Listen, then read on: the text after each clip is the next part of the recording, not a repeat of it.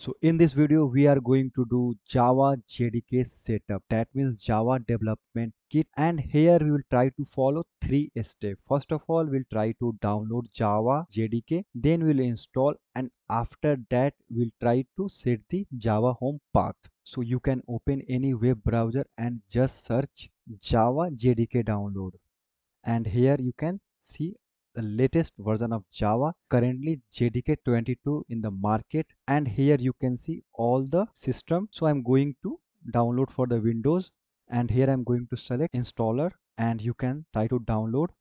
So you can see here download has been done. Now double click, you'll get a pop-up. Just select yes, again select next, and just click on close. Now if you open CMD and just type Java space version, you can see here we have successfully installed, and it is showing here Java version 22. So when you try to download, maybe you will get 23 or 24 or any latest version. You can also downgrade like Java 7 or 8 or 11. Everything is fine.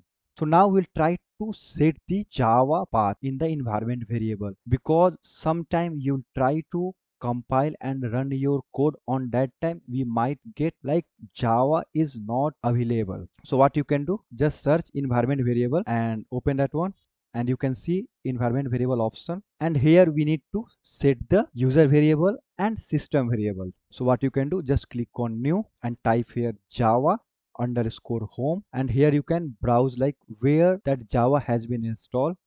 So you can open this PC, C drive, program files, and if you scroll down here you can see the Java folder. So here you can see Java 21 and 22 is there. So just select Java 22.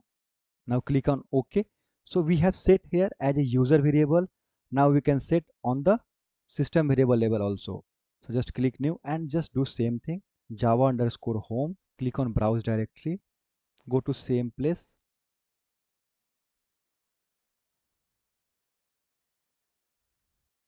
Now you can see the path option here. So just double click, and here you can click on new and just type percentage Java underscore home, then slash bin. That means it will take the Java home path, and inside that we have the bin folder. Now click on OK.